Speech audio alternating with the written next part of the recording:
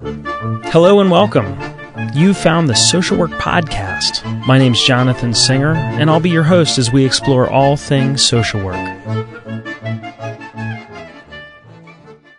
Today's podcast is on how to identify problems, develop goals, objectives, and interventions. In social work, we often refer to the document that contains the problem statement, goals, objectives, and interventions as the treatment plan or service plan. At its best, the treatment plan is a roadmap that outlines how the client and the social worker will travel from point A to point F. Point A can be thought of as the issues, concerns, or problems that were identified through the assessment and diagnosis. Point F is what the client's life will look like when those issues have been successfully addressed. Now, I intentionally used point F as the endpoint because it's unrealistic to assume that the problems our clients come in with can be resolved in a linear fashion. So, rather than thinking, the client and I will develop a treatment plan, we'll follow it, and then we'll be done, it's more realistic to think, we're going to develop the best plan we can, and when life derails our plan, we're going to revisit and revise. When you find yourself traveling through points B, C, D, and E, don't get discouraged. Just remember that they're all parts of the journey. Today, we're going to talk about how to frame the vast amounts of information that a client presents into a workable problem. We'll discuss the difference between goals and objectives and how to develop useful and achievable goals and objectives. We'll talk about what types of interventions or strategies are typically used to achieve the goals that you and your client set. And then we'll end with a comparison of a poorly conceived and an appropriately conceived treatment plan. Some of the resources I consulted as I was making up this podcast were Donald Weiger's Clinical Documentation Primer and Sourcebook, both available through Wiley Press, Dr. Lambert McGuire's Clinical Social Work, available from Brooks Cole, and Hepworth, Rooney, and Larson's Direct Social Work Practice from Wadsworth Thompson.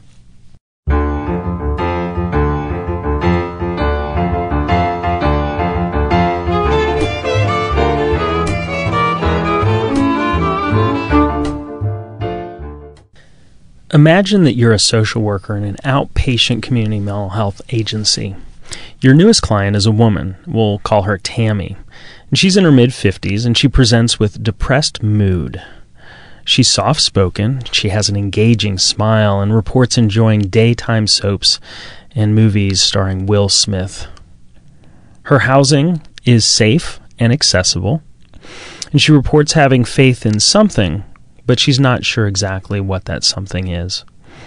During your assessment, you learn that she's been sober for 6 years, but reported a 15-year addiction to crystal meth. She reports a history of sexual abuse, both as a child and as an adult, including multiple rapes during the time that she prostituted herself for drugs. She also reports a history of physical abuse towards others, including her 3 children, each of whom spent time in foster care. She reports having no social supports and no living relatives, including her children, with whom she's in contact. Her physical health is poor, as she's suffering the effects of post-polio syndrome, resulting in the loss of the use of her legs and the progressive loss of the use of her arms.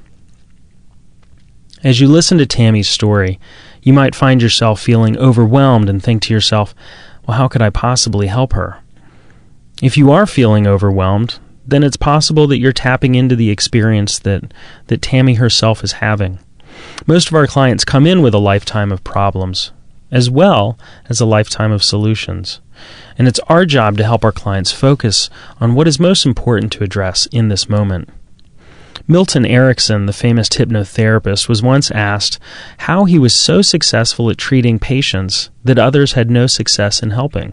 He answered, "When people come into my office, they often come in with problems they can't solve. What I do is I make sure that they leave with problems they can solve." So the first step in any helping process is to identify what the solvable problem is. Regardless of your theoretical perspective, there are a few questions that you need to have answered in order to help your client. The first is to find out, why is your client seeking help, and why is she seeking help now? What problem or problems would she like to resolve? You'll also want to have some idea of what you'll do in therapy and what your client will do outside of therapy to address these problems. Next, you'll want to figure out how you and your client will know if the treatment is working. And finally, what will let you know that therapy is no longer necessary? How will you know when it's time to terminate or transition into another treatment? If you can answer all of these questions, then you've gone a long way towards developing a sound treatment plan.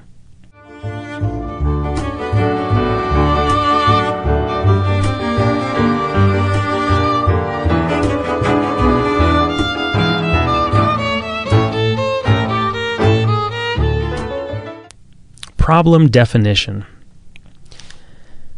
Defining a problem can be challenging, but the good news is that once you've defined the problem, then you've suggested a solution. For example, if one of Tammy's problems is feeling worthless, specifically that she's not important to anyone, then the solution is to help her see that she is important to someone.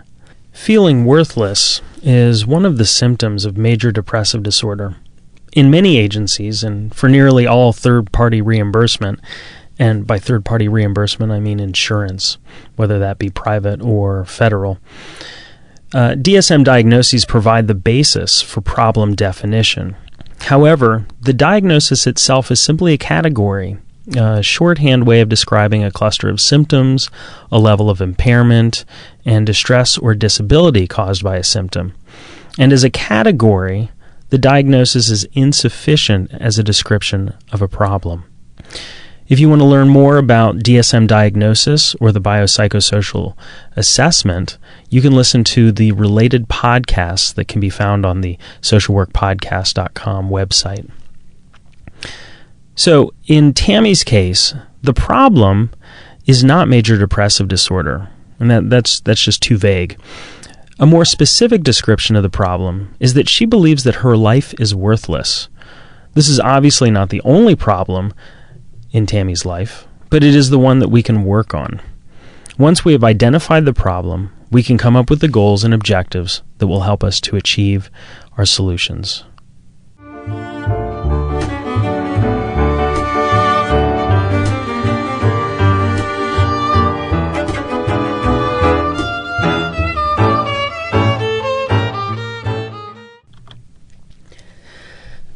Donald Weiger writes that goals are long-term, general, and are often the opposite of the problem. In Tammy's case, if the problem is that she feels worthless, then the goal is to help her feel important to something or someone. Can you see how by flipping around the problem, we take a seemingly overwhelming situation and make it a little bit more manageable? Manageable doesn't mean easy or quick, but it does mean that the problem is a little closer to being solved. If you're in an agency that bases treatment and reimbursement on the DSM, then you want to make sure that you've listed goals and objectives for each symptom of the diagnosis. If you find yourself getting stuck figuring out what a goal should be, just remember that the most basic goal for your client is to be able to function at whatever level they were functioning at before the current problem started. Weiger refers to that as premorbid functioning. The specific steps we take to achieve the goal are called objectives. Objectives are short-term and specify who does the action, for how long, and how often to achieve the desired outcome. Hepworth, Rooney, and Larson suggest a simple formula for remembering the components needed for a clear objective. Their formula is to specify who will do what by when. The who is the individual responsible for accomplishing a task. And that might be the client or the therapist. It could be somebody in the client's social network or another professional, possibly a referral. The what refers to the tasks that the individual needs to complete in order to achieve the goal. And the when sets a time limit. And the time limit can be really useful because it adds a sense of urgency as well as an endpoint. For example, during your assessment with Tammy, you found out that the last time she felt important to someone or something was before she lost the use of her legs. She reported that she would go out with her friends and meet them for dinner twice a week. Since she has been in a wheelchair, she doesn't drive because she can't afford a modified car. And because her friends didn't really follow up with her once she lost her ability to meet them for dinner, she believes that she's lost those friendships and that her friends no longer accept her in her disabled state. So at the moment, Tammy feels worthless, and she doesn't even feel important to anybody. And she's not going out. She's not meeting her friends. So an objective might be to meet friends for dinner, which is 0 times a week now. And the objective would be to meet friends for dinner 2 times a week, sometime in the next 3 months. Notice how the objective has a baseline, 0 times per week, as well as a target, 2 times a week, and a time frame that it'll happen within the next 3 months. It also has a who, Tammy, a what, meeting friends for dinner, and a when, within the next 3 months. Because the goals and objectives derive from the assessment, you don't have to make up these numbers out of thin air. You just have to find out what Tammy's life was like before this problem started, and then work backwards. If she's able to increase her social outings to 2 times a week, you've helped her return to what Weiger calls her pre-morbid functioning, or her level of functioning before this problem started. If you're thinking to yourself, well, okay, but there are steps that she would need to take in order to meet her friends 2 times a week, then you're starting to get the hang of this. The more realistic and more precise you can be in your objectives, and the objectives to meet the objectives, then the more successful you and your client will be at solving whatever problem it is that they came in to resolve. You will feel a sense of professional pride, and probably most importantly, your client's life will be more fulfilling.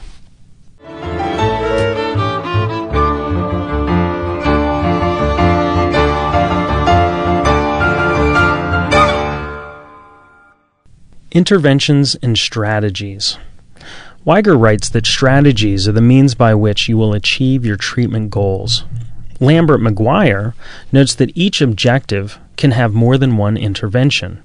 Interventions are typically specific to whatever theoretical approach you take.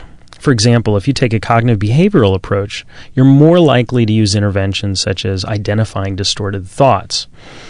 If, however, you use a solution-focused approach, you might use things like the miracle question and finding exceptions. Weiger has listed the following typical strategies. Type of therapy, that can include individual, group, family, play, etc. Models of intervention, such as cognitive behavioral therapy or pharmacotherapy. Techniques such as systematic desensitization, social skills training, etc. And homework assignments. For Tammy, our intervention might include individual therapy using interpersonal psychotherapy to address role transition from being able-bodied to a person with a disability. Another intervention could be to refer Tammy to a post-polio syndrome support group where she could develop relationships with people in her same situation. Techniques might include grieving the loss of the old role and accepting her new role. And homework assignments can include journaling, investigating transportation options, etc. An intervention specific to the goals and objectives that we discussed earlier could be that I will do some role-playing with Tammy to help her practice talking to her former friends, or friends that she considers former friends, and find out exactly what she would say and how she would say it, so we can work through some of her anxiety or sense of hopelessness about reconnecting with these old friends. To sum up, the most important thing to remember about setting goals, objectives, and interventions is that they derive from the assessment and they result in the client returning to their pre-morbid functioning, or even better. Your goals have to relate to the problem, otherwise your interventions won't result in a solution. If your goals are vague and your objectives are not measurable, then it's going to be very difficult for you to answer the questions that we talked about in the beginning, such as, how will I know if my interventions are working, and how will I know when treatment is no longer necessary? Imagine Tammy coming in and the problem would be identified as she's depressed, the goal would be to feel happier, and the objectives weren't measurable. They could be things such as improve mood, which is fine, but we have no idea what improved mood looks like. And the interventions could be anything that I'm used to doing, such as having her keep a journal, having her talk to people. And the interventions might be fine, but they wouldn't be specifically related to what it was that we were doing in the therapy session to solve her problems. And in the worst case scenario, she would leave and she would feel like therapy's a waste of my time. Not only am I alone, but the one thing that I went to solve my problems couldn't even help me. That's how hopeless my situation is. So when you come up with specific goals and objectives, and your interventions address the problems that your client came in with, there's this sense of success both for you and your clients overall objective to lead a happier, more fulfilling life is most likely to come true. So, I'm Jonathan Singer. Thanks for being with me today for this episode of the Social Work Podcast. If you missed an episode, visit our website at socialworkpodcast.com. If you have suggestions for future podcasts, please email me at jonathan@socialworkpodcast.com. And to all the social workers out there, keep up the good work. We'll see you back here next time at the Social Work Podcast.